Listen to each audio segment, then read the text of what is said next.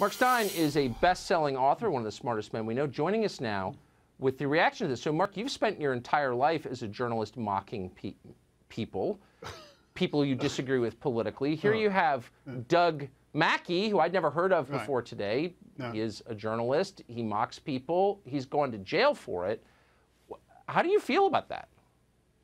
Well, disgusted. I mean, it's extraordinary to me that the FBI, which are the guys who interfered in the 2016 election, now terrorizing some guy who posted a picture of Taylor Swift wearing a MAGA hat that he'd photoshopped onto her head. So in other words, all the dirty, rotten, stinking, corrupt officials at the Department of Justice and at the FBI, both of which I think are actually irredeemable now and should probably be disbanded and rebuilt from scratch.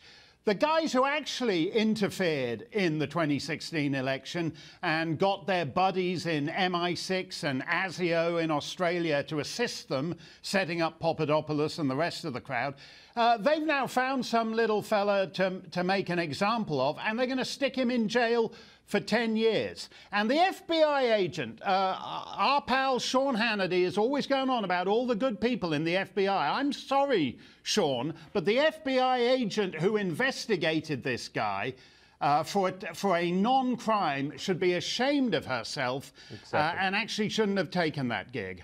I totally agree. Now, they're telling us about this threat of domestic extremism, and I'm trying to be as honest and as clear-thinking as I can be. I'm starting to agree with them.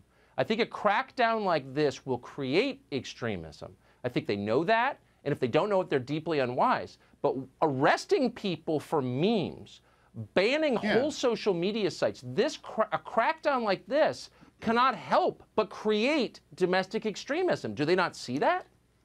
Well, they think they can handle that. If you recall George Orwell in 1984, they invented a forever war going on the far fringes of the map. In this case, they're actually being more ambitious. I've lived in countries with domestic terrorism movements. That's not what's going on here. Here we've got theater.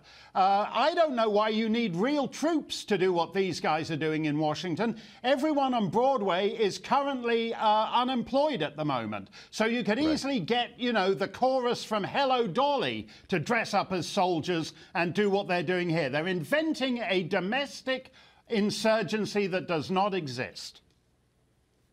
So my producers are watching other channels as our show happens because there's just so much going on now.